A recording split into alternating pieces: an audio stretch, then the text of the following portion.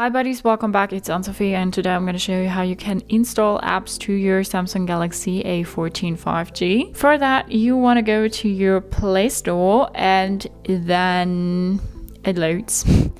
And here you have apps recommended for you. You have top charts, you have apps for kids and different categories.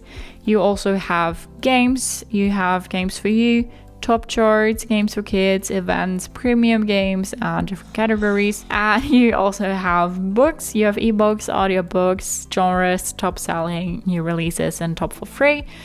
If we go back to our apps to the For You page, you also have a search bar here, and if you have the name of an app that you would like, you can put that in here. I'm gonna go with WhatsApp now, and then we can click on it. If we click on it again, we have a lot more information about it. We have ratings and reviews and, well, just general information. And if you're sure to install this app, you can click on install, then it takes a minute. So now you can go ahead and open it with the button here or go right how to uninstall it again. We can go back to our home screen and then go to our menu, and then WhatsApp is here, so we can now go ahead and use it as we like.